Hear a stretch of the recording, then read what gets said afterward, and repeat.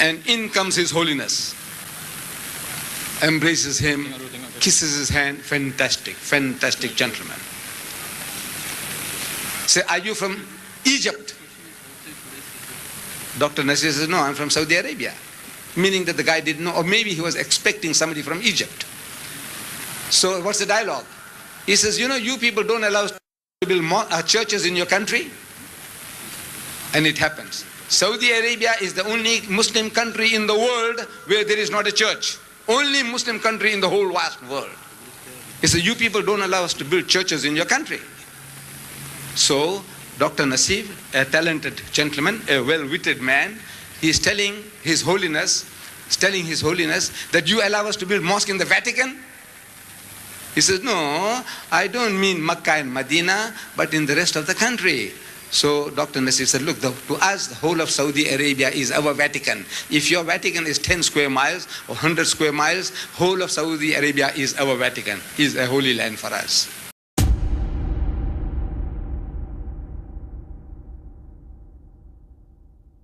In the religious lecture entitled Islam, the Message of Peace, which was held in Kuala Lumpur on February 21, 1992, Sheikh Ahmed Deedat exposed several experiences he had with the Pope at the Vatican.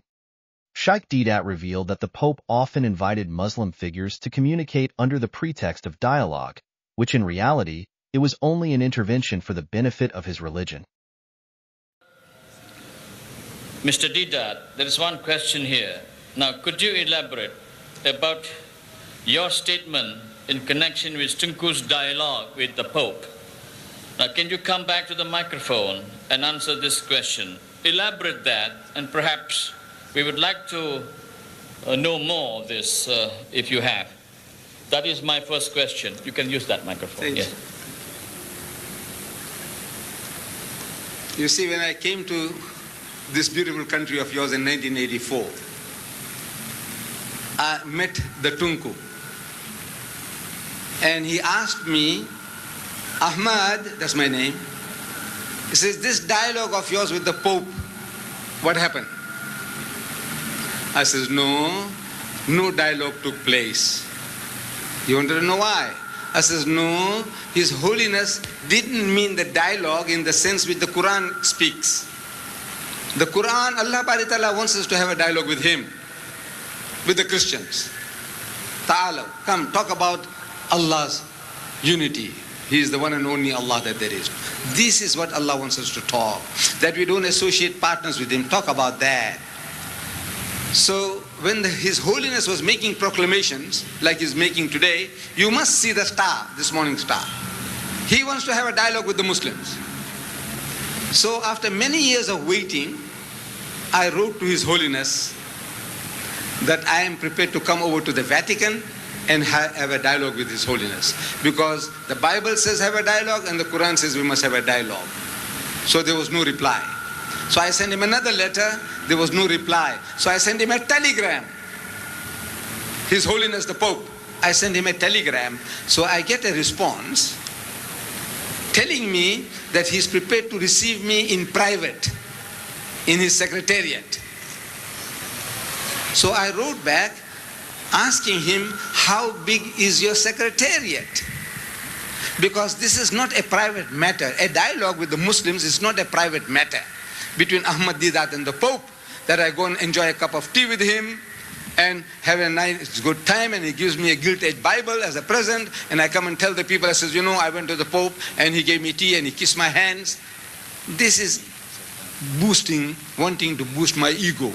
What a great guy I am. I said, no, this is not a private matter. The whole Muslim world wants to know, the Christian world wants to know, what are you people talking? So how big is your secretariat? Because 3 plane loads of Muslims are coming from South Africa alone. Youth from Durban, Johannesburg and Cape Town, and from the Middle East, and from the UK. How big is your secretariat? No answer. Again, no answer.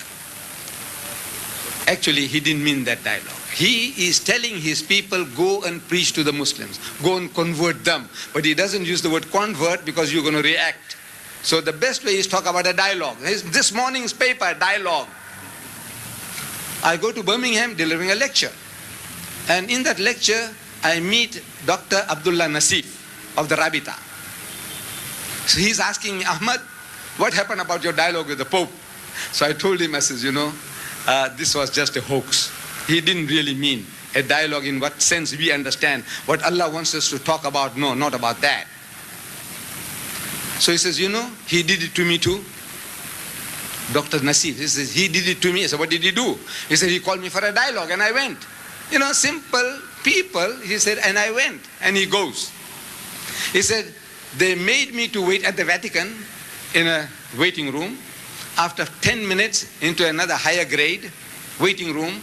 After another 10 minutes, still higher grade waiting room. And in comes His Holiness. Embraces him, kisses his hand. Fantastic, fantastic gentleman. Say, are you from Egypt? Dr. Nasir says, no, I'm from Saudi Arabia. Meaning that the guy didn't know, or maybe he was expecting somebody from Egypt. So what's the dialogue? He says, you people don't allow us to build churches in your country. And it happens. Saudi Arabia is the only Muslim country in the world where there is not a church. Only Muslim country in the whole vast world. He says, you people don't allow us to build churches in your country. So Dr. Nasif, a talented gentleman, a well-witted man, he is telling His Holiness that you allow us to build mosque in the Vatican? He says, no, I don't mean Makkah and Medina, but in the rest of the country. So Dr. Nasir said, look, to us, the whole of Saudi Arabia is our Vatican. If your Vatican is 10 square miles or 100 square miles, whole of Saudi Arabia is our Vatican, is a holy land for us. Then, when I come to your country here, Tunku Abdurrahman, he is asking me the same question, and I told him, so he says, Ahmad, the guy did it to me too. I said, what did he do? He said, he called me for a dialogue, and I went. When I was around Egypt, he says, I went to the Vatican, to Italy, to the Vatican, and they received me well. Same treatment. First grade of waiting room, second grade higher up, third grade, and in comes the Pope. Charming, kissing your hand, anything he will do. And the dialogue starts. What dialogue? The dialogue is, he says, Tunku, sir, in Sabah, 2 of our Catholic priests have been caught drug trafficking, Dada, and they will die. Can't you intercede with the Sabah government on my behalf? That is the dialogue? No.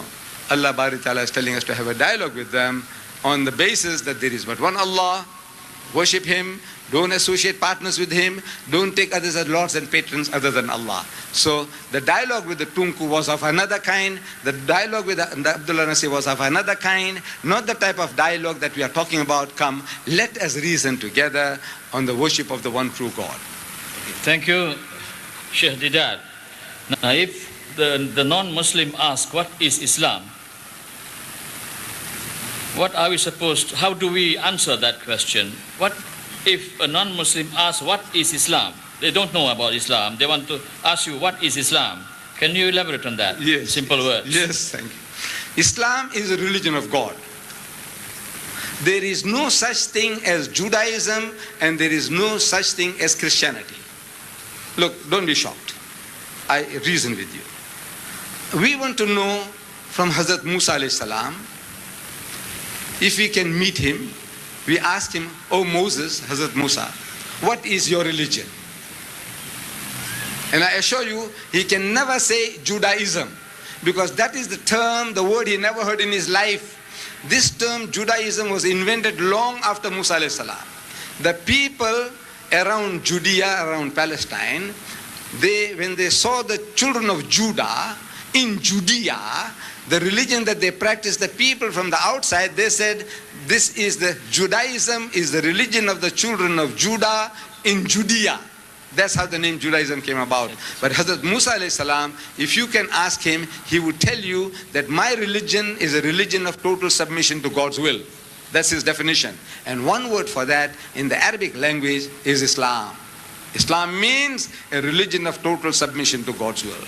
The religion of Hazrat Isa alayhi salam. If we can have the privilege of meeting him at his second coming, ask him, oh Isa alayhi salam, what is your religion? I do not expect him to say Christianity, because he never heard the word Christ, he never heard the word Christian, he never heard the word Christianity. Look, this is all biblical. The first time the word Christian was ever used in the Bible is in the book of Acts at Antioch. The enemies of the followers of Jesus, disparagingly they pointed to them saying that these are Christians, meaning the worshippers of Christ. Jesus is not expected to say that I'm a Christian, because if he said I'm a Christian, we can ask him what church you belong to. Are you a Jehovah's Witness, or a Seventh-day Adventist, or a Mennonite, or a Mormon? What are you? Are you a Roman Catholic? What are you? We expect him to say that my religion is a religion of total submission to God's will. And one word for that in the Arabic language is Islam. Islam means a religion of total submission to the will of God.